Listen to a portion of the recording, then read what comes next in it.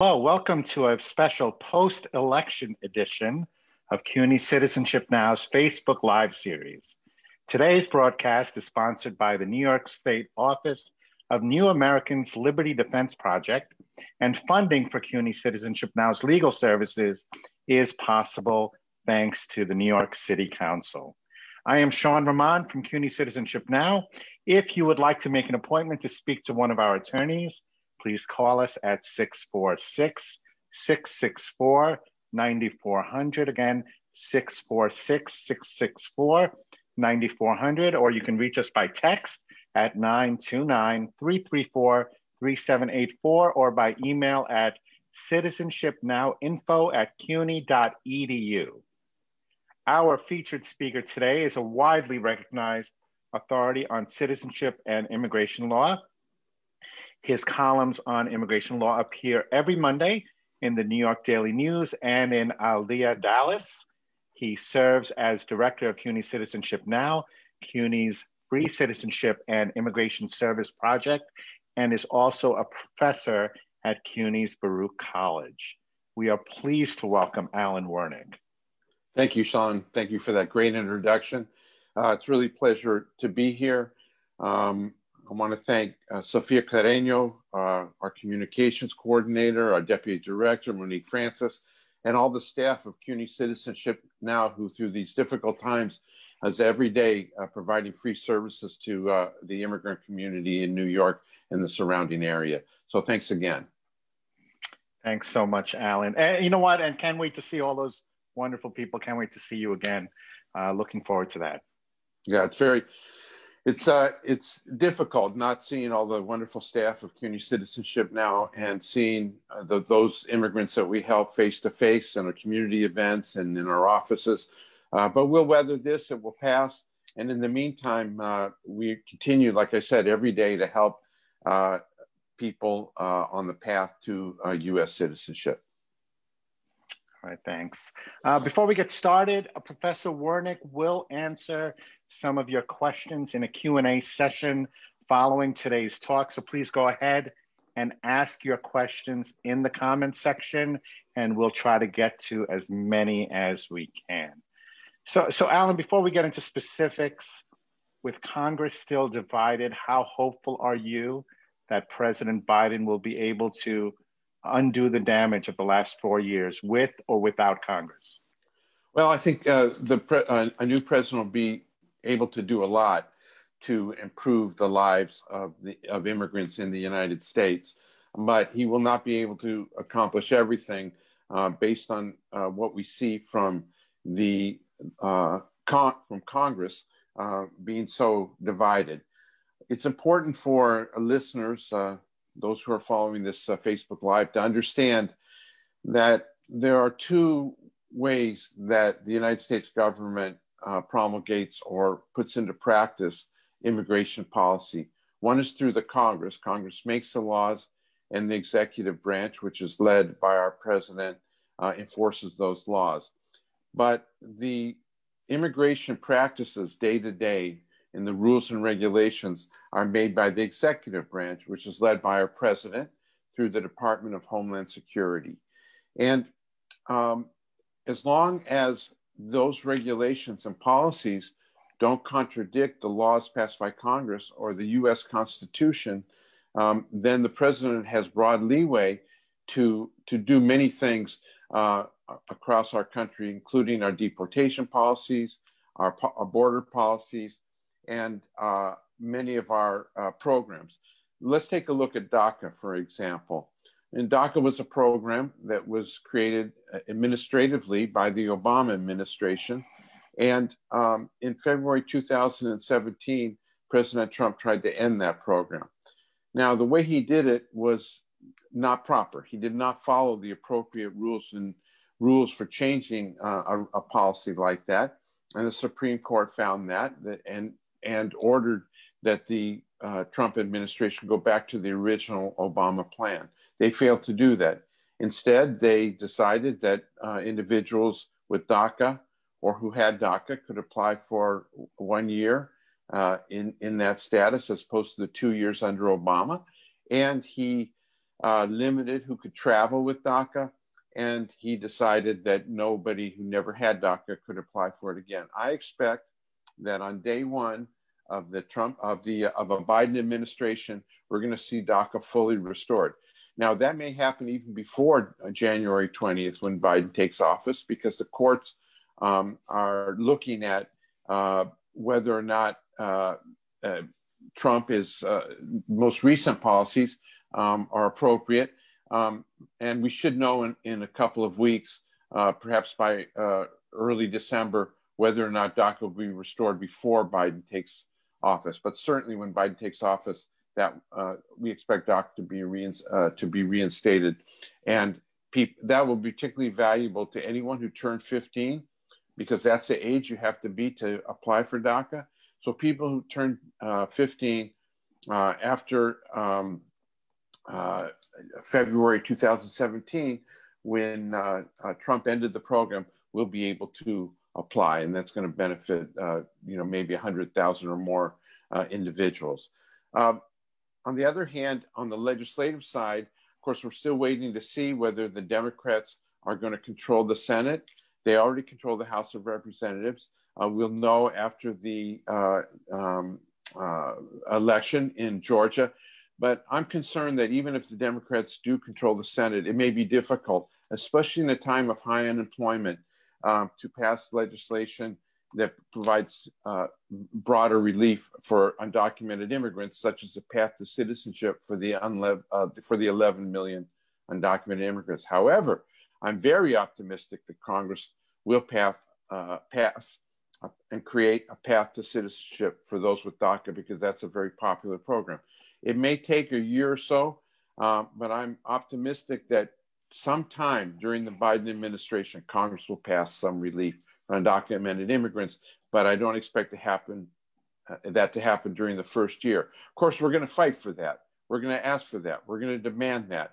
But, I have to answer the questions as they are asked to me, and I have to perhaps bring the bad news that I don't see it happening. Whoops, sorry about that. In the first year of the Biden administration. Well, really, yeah, go ahead. Really, if President Biden can deliver that, even if it's not in the first year, as you know, back in 2012, DACA itself was created when President Obama couldn't get Congress to pass a law to protect the Dreamers. So if Biden can deliver that permanent solution for DACA recipients, as you say, it would be a tremendous victory. And let me just say, he also might try to institute other relief, such as the DAPA program, which is for the parents of people who are U.S. citizens and permanent residents who are undocumented. And if he may be able to, based on what the Supreme Court decided, it appears that he could do that. Obama tried; it was stopped by the courts, but I think there's a good chance that he will engage in put forward executive orders such as that, providing some kind of protection for those individuals. Also, he has said that he will suspend deportation for his first 100 days to revamp our program and to revisit our policies towards undocumented immigrants in the United States. So he can do really a tremendous amount. And there are many, many other things. Perhaps we'll get to them in the course of this discussion. All right, thank you so much. I want to switch gears a little bit now to USCIS's recent announcement that actually just last week that immigrants seeking to become US citizens will now be required to answer even more questions about American history and politics as part of a revised exam. Now, your thoughts on the new exam, and particularly its timing? It certainly looks tougher. Well, the Trump administration at every step has done everything it can to keep people from becoming U.S. citizens. When he ran for office, he said he was mainly concerned about undocumented immigrants, but it's clear that he has done everything he can to keep people from getting green cards, from becoming permanent residents, but also to keep people from becoming U.S. citizens. And I think this new exam is just another part of that effort. The exam is much harder. It has 128 questions as opposed to the current 100. It's going to require that individuals answer 12 of 20 questions instead of 6 out of 10, which is the current rule. It only applies to applications that are received by USCIS December 1st or after. So if you want to take the test under the current rules, you need to get your applications into USCIS by the end of November. So there is time to do that. If you want to apply for citizenship, please call CUNY Citizenship now, and we can help you with your application. Let's get those applications in by December 30th. Now, many people have asked me whether the Biden administration, is going to be able to reverse that and go back to the old test. Maybe. I'm not sure that they certainly can. I'm not sure that they will. They haven't commented on that yet. They may want to wait a little bit and put some other programs in first, but I'm optimistic that they will at some point revisit the exam because it's, some of the questions, by the way, are just wrong, and some of the answers are way more complex than they need to be. It's basically a memorization test. Certainly, I couldn't answer all of the questions properly. I went through them, and I've been around this for a long time. I was a political science major in college. I couldn't answer all the questions, but if you memorize the answers, you can answer the questions. I don't think the ability to memorize is really what we want from our new U.S. citizens. So I'm optimistic that will be changed. But definitely a reminder: get your naturalization applications in by November 30th. You have to have 5 years permanent residence, 3 years if you've been married to and living with a U.S. citizen while a permanent resident for 3 years. And some people, if you've been in the military, you may be able to apply after only 1 year's permanent residence. All right, thanks, Alan. Just want to give out our numbers again. To speak to one of our attorneys, please give us a call at 646-664-9400, or you can also text us at 929-334-3784 and reach us by email at CUNY Citizenship Now citizenshipinfo@cuny.edu. My apologies. Also, if you have a question for Professor Warnick, go ahead and ask it in the comments. So I want to, Alan, I'd like to switch to fee waivers and the increased fees right now. Very recently, USCIS wanted to raise application fees, most notably for the citizenship application, and also eliminate the fee waiver. But the court stepped in at the last minute and stopped this. What can we expect after the inauguration on fees and fee waivers? Well, as you know, Sean, the courts have blocked that effort to raise the fees and end fee waivers. So those waivers are still in place. That's particularly important for people applying for U.S. citizenship or to renew your green cards. If you file your application now and you are receiving some form of public benefit, or you have an inability to pay for some other reason, you may be able to get a fee waiver, and those rules are in place. And the older, lower fees before Trump tried to raise them are also still in place. I expect that the government will end its opposition to those lawsuits, and I expect those fees to remain low and the fee waivers to remain in place. Now, that doesn't mean there's not going to be fee increases. I anticipate, because of the financial situation that our country has got in, that sometime under the Biden administration, there will be some form of fee increase. Perhaps it won't be as large as proposed by Trump.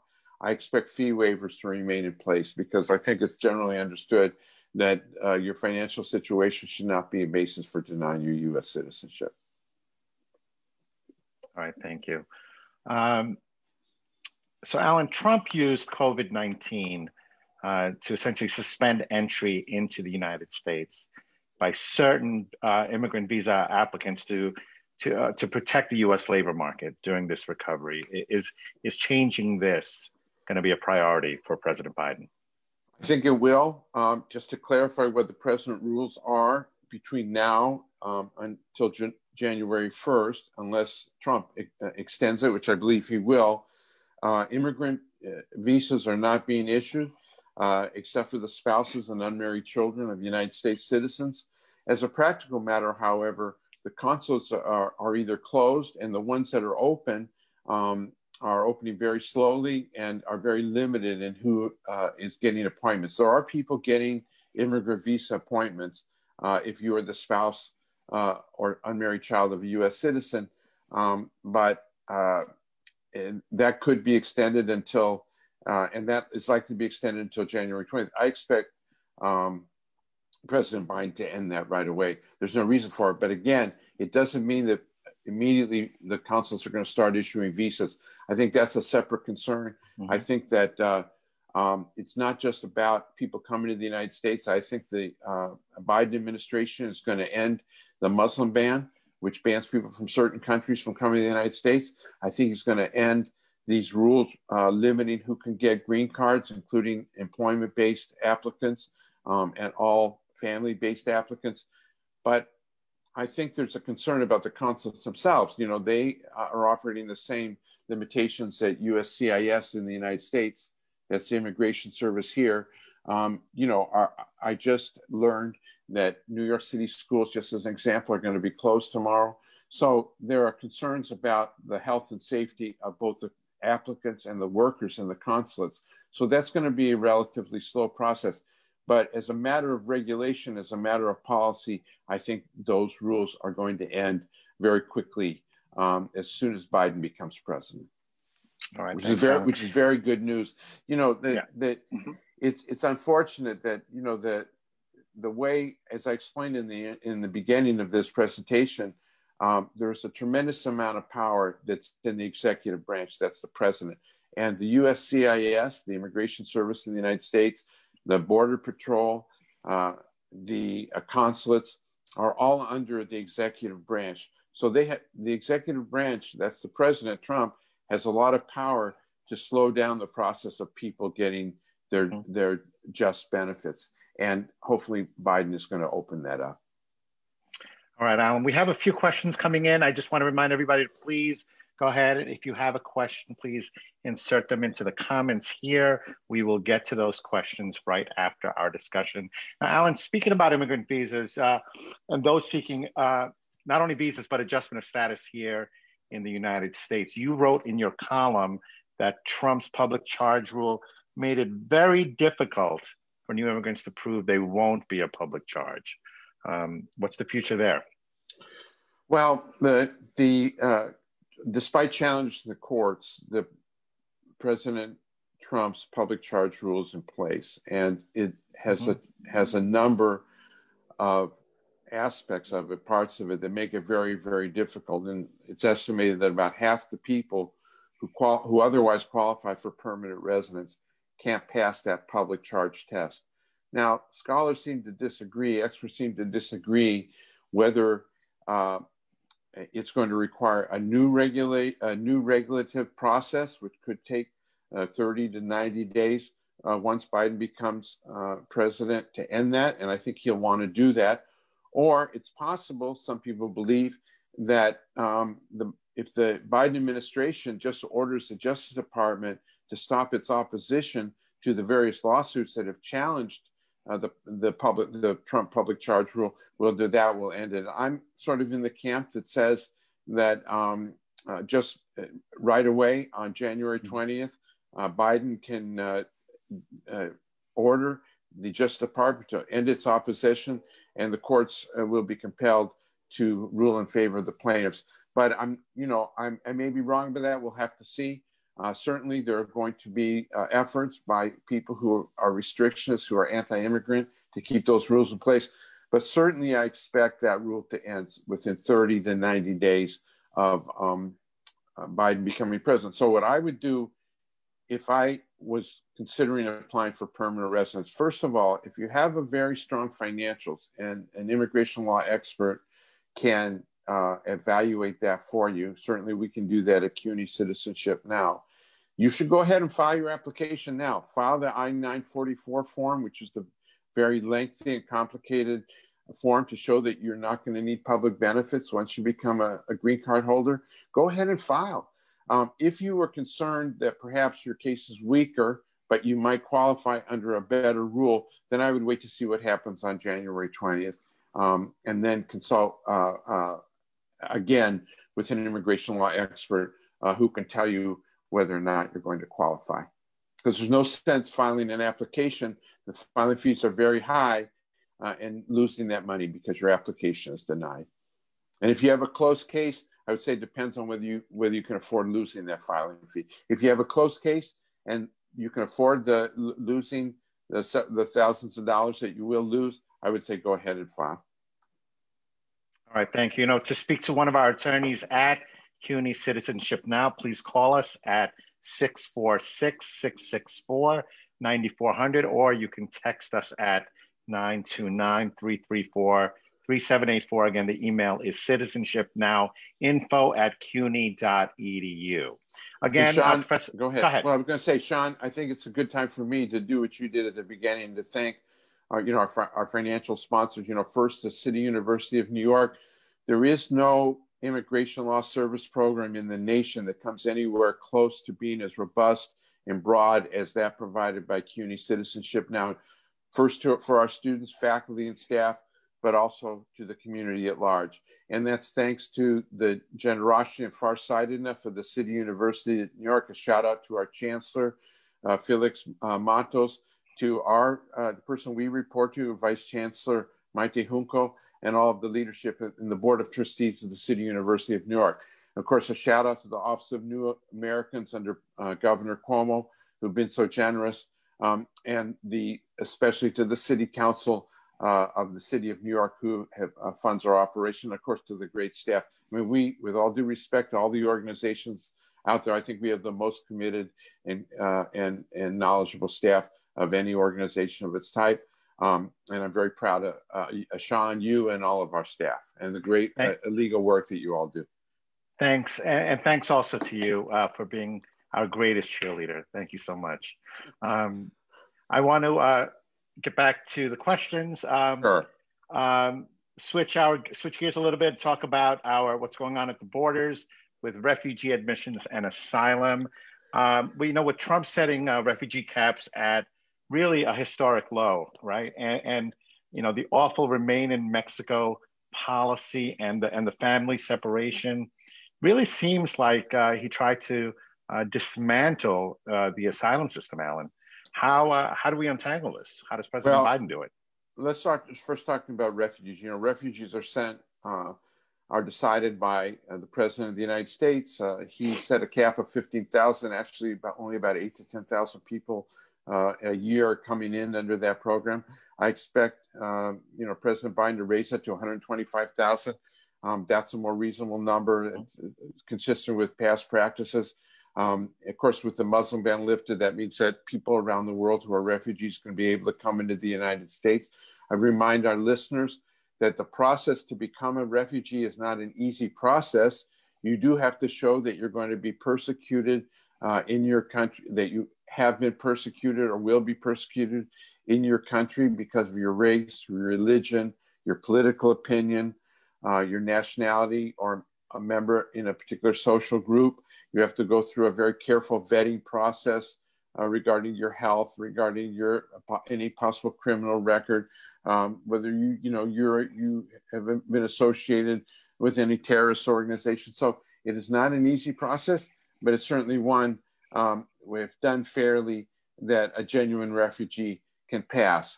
I expect, and I think that is likely to happen quite quickly. And also that's very important to the various organizations that help refugees, because those organizations that do such a great job of helping people get jobs when they come here, helping people get resettled, helping people find apartments, helping people abroad process the refugee process. They're all hurting because without the refugee processing, they don't get the funds from the federal government that help them do that. So that's going to be great, because those are terrific organizations. In terms of the border, I expect all of those restrictionist policies, the Remain in Mexico policy, the policy that takes away people's right to a fair hearing. I think the policy that Trump is trying to implement to deport people within the United States who have been here less than 2 years without a hearing. I expect all those programs to end. border programs are going to take a little bit of time. I don't think it's going to be something that can be done, overnight. It's just too complex, involves too many people, involves a lot of resources. But I expect in the first 6 months to a year of the Biden administration, those policies will be fixed. I think the program of trying to deport people from the interior of the United States who have been here deport people without a hearing, who are undocumented, who have been here less than 2 years. I think that program will end on day one. It's something that can be done with a phone call. So I expect we're going to return to a more fair immigration policy. Now, that doesn't mean that if you're undocumented, you're not going to be deported. I expect the Biden administration to go back to the Obama approach, which is to allow people to stay here with some protection, and if they do not have a criminal record or an outstanding order of deportation, and to make the Biden administration will make a priority of deporting people who have criminal records and outstanding deportation orders. If you are here undocumented, you should get a consultation with an immigration law expert to make sure that you have not missed any opportunities that might be available to you to get permanent residence. All right, thank you. You mentioned the Muslim travel ban before. The incoming administration signaled that it intends to, rescind the travel and immigration restrictions on the 13 countries, mostly African or predominantly Muslim countries. Did you mention how long, when this can be done? I think it can be done right away. I mean, I think it was put in place by executive order. I think it can be ended by executive order. I expect that to happen on day one of the Biden administration. And isn't that going to be grand? What an embarrassment it is to people of the world that our country is, denying people based on their religious beliefs from coming to the United States. So, of course, the Trump administration, that's not the basis of the ban, but we all know that it is. Right. Now, on deportations, and we have one question about those who are undocumented, and I want to tie it into this Sure. Final question on deportation. You talked about the 100-day freeze on deportations, while they work out new guidance on who can be arrested by immigration agents. That sounds like a very bold move, a 100-day freeze. How will this go over politically? What do you think? Well, I don't think it's going to make some people happy. And of course, we don't know whether it's going to apply to everybody. We haven't seen the exact language. Until it happens, we don't know if it's going to happen. But, I think most Americans don't want to see the deportation of people without criminal records.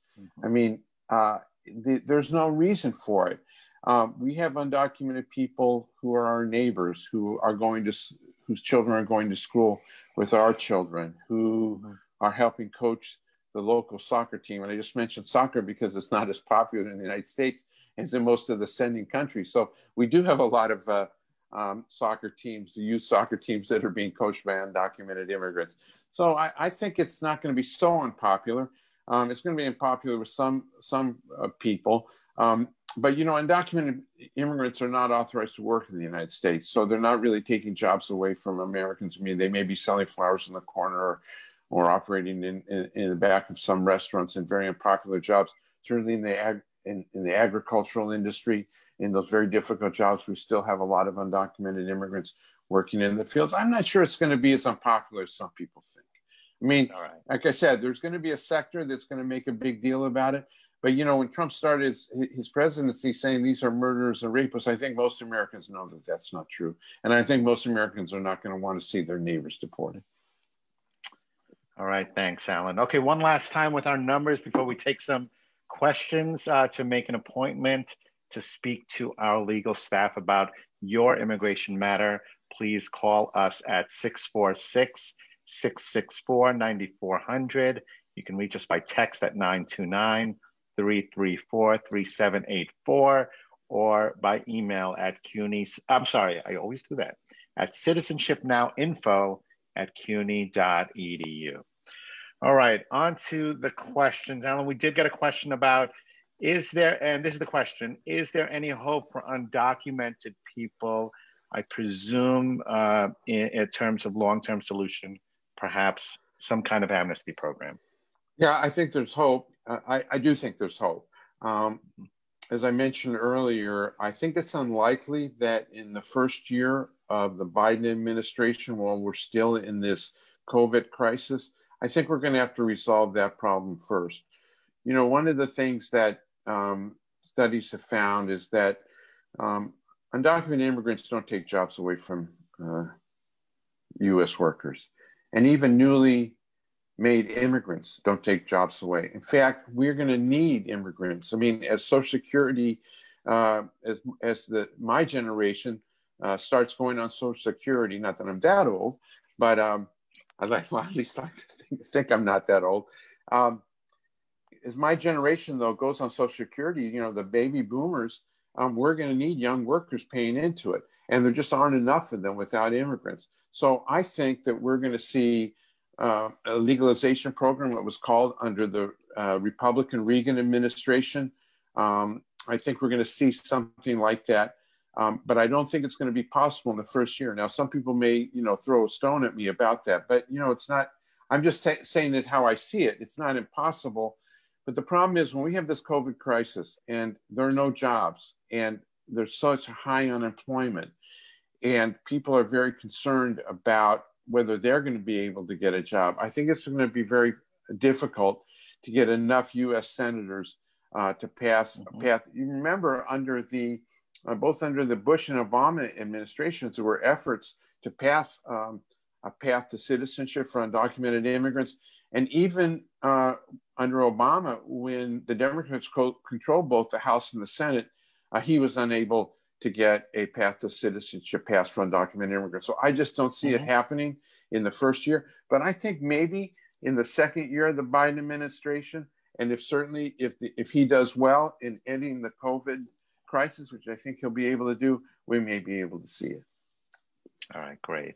I know we touched on DACA earlier in the questions. There is one question about DACA here I'd like to get answered by you, Alan. If someone never applied for DACA before, can they apply now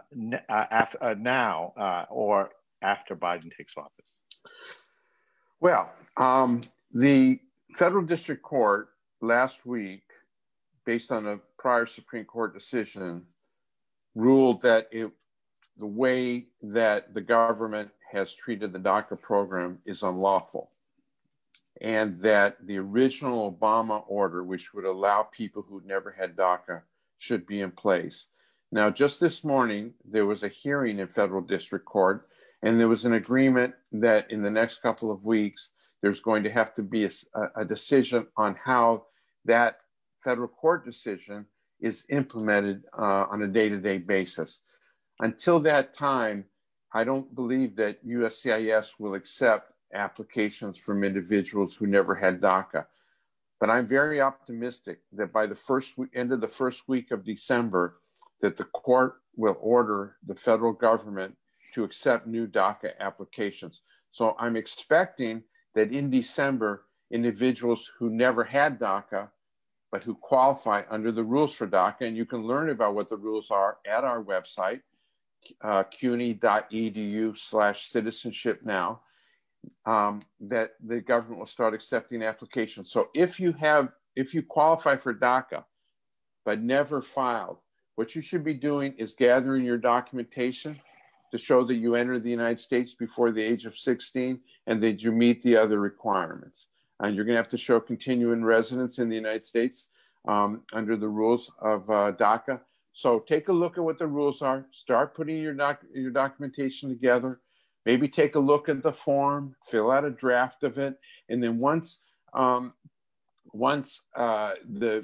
clear that you're going to be able to file CUNY Citizenship Now, it's going to make a special extra effort to help people get their applications in quickly so that they can get employment authorization, so that they can travel outside of the United States. All right, thanks, Alan. You know, we're over time now. That's all the time we have for today. We're thrilled you can join us. If we didn't get to your question, we will try our best to answer it offline in the comments. We will see you all again with our next Facebook Live session after the holidays. We wish you all health and happiness. Again, Alan, thank you for your time. Any last words? I just want to say thanks, Sean, and do keep up with our Facebook Live sessions. I've been following them, and I think they're excellent. I apologize for a little technical problem there. It's a little difficult operating, from home. But Sean, you did a great job. Thanks again to all the staff at CUNY Citizenship Now that put this together. And by the way, you can follow me on Twitter at Wernick, at AWERNICK. Do look for my columns in the New York Daily News every Monday. And until we meet again, I look forward to doing that. And again, thanks, Sean. My pleasure. Thank you, sir. Goodbye, everyone.